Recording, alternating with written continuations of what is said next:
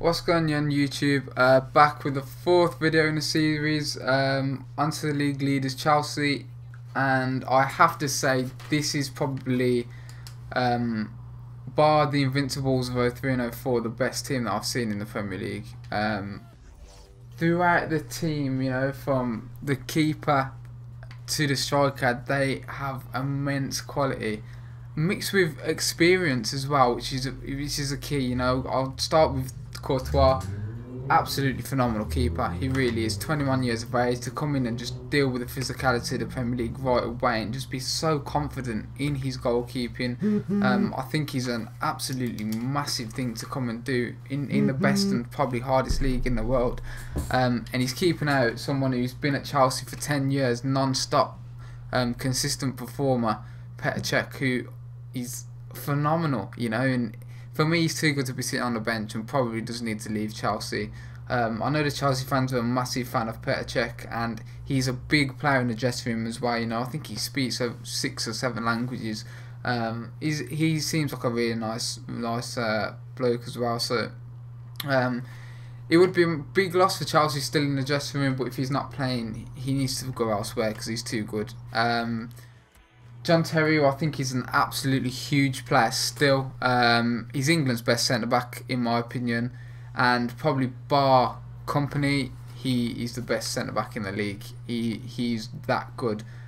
He's massive to Chelsea. To play the amount of games he's doing as well, at his age, he's a real captain, a real leader, and I think him and Cahill have formed an absolutely fantastic partnership.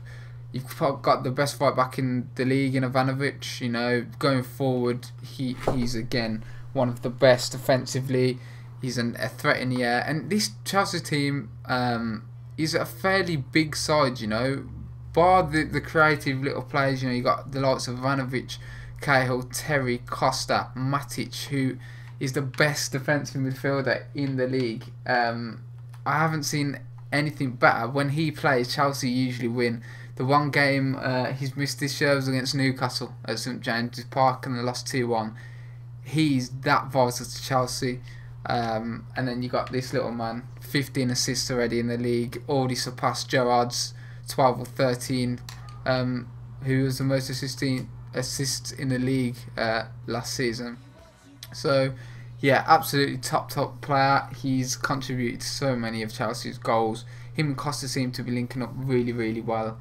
And the thing I like about Fabregas is he can play deeper. I know defensively he's been singled out as being a bit vulnerable, but I think in that deep line midfield, when you can get a bit of space on the ball, his passing range is second to none, and his execution as well. He can also play a bit further up the field. I've seen him play when Macau's come into the team. His quality. Oscar, who's a phenomenal player, absolutely brilliant. He's one of my favourite players. He gets goals, he creates stuff. Technically, again, I'd say one of the best in the league. You got players like Eden Hazard who can make anything happen. Probably, well, yeah, top 10 in the world. He's again that good.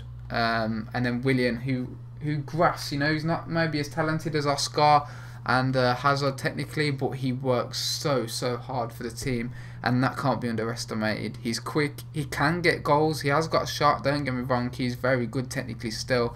And then you got this man who isn't the best striker at all. He's just a goal scorer. He's got a bit of everything. He's not the slowest, he's very strong, he's good in the air, he can finish, he's got 2 feet.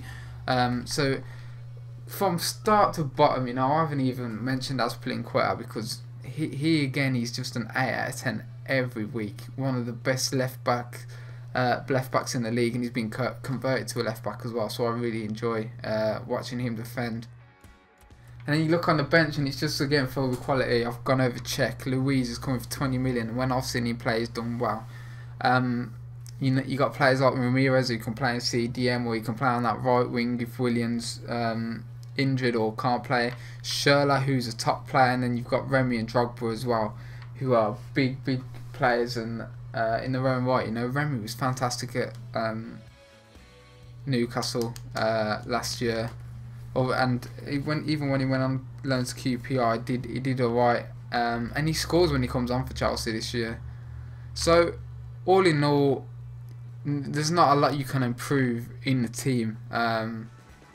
The one thing I would say, I was surprised at how small the squad was, really. Yeah, I think it's about 22 players, and that's with Ake, who isn't necessarily a senior player.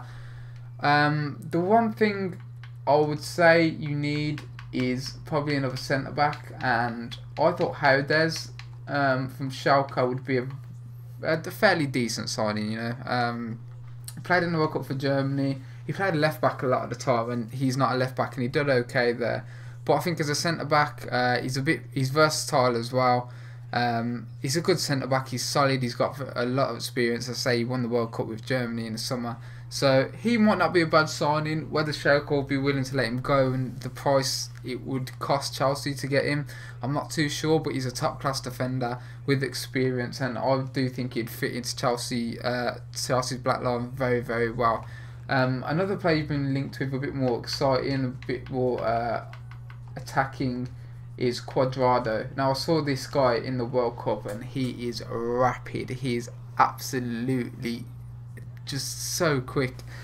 He's good with the ball as well, technically, and he will get goals for you. Fiorentina probably would struggle to keep hold of him if someone like Chelsea did come in. And that's just giving more attacking flair. There's been a bit of talk of Schürrle and potentially Salah leaving. Mourinho said Salah's not going anywhere this window, but it does look like he's probably going to be on his way. Whether he's good enough for Chelsea, I'm not too sure. And Schürrle, I really do like. I think he's an impact player. He'll get beyond the defence, and he'll get goals. He'll create stuff.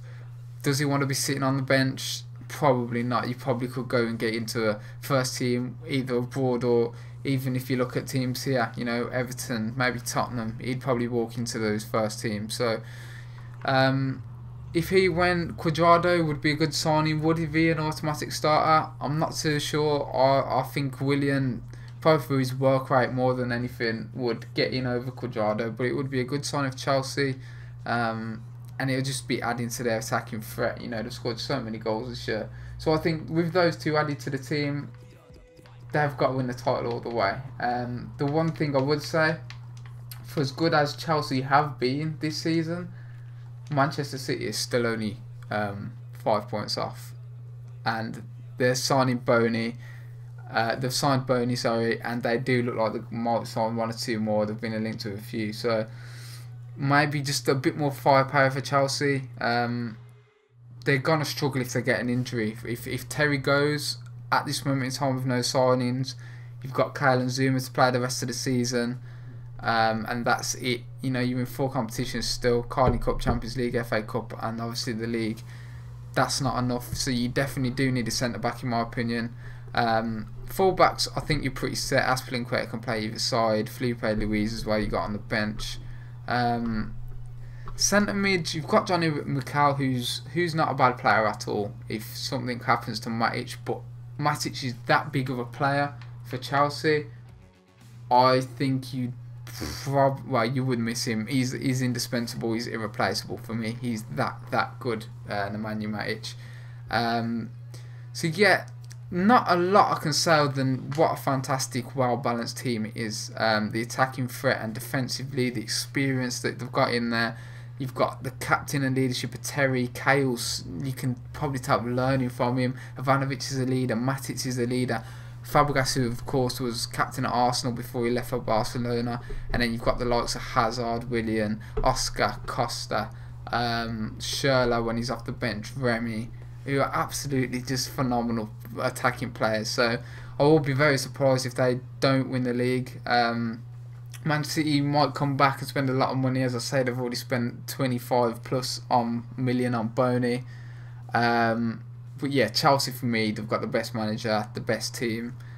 I am tipping them for the league, and I think probably pretty much everyone else is. So yeah, if you enjoyed this video, please like it. Chelsea fans, leave comments as well. I want to hear what you've got to say. Who do you think you should sign? Next video will be, I think, Everton. Oh no, Crystal Palace. Crystal Palace is the next video. So yeah, subscribe for more content. Like this video, it'd be really appreciated. Leave a comment, I'll get right back to you. And thank you very much for watching.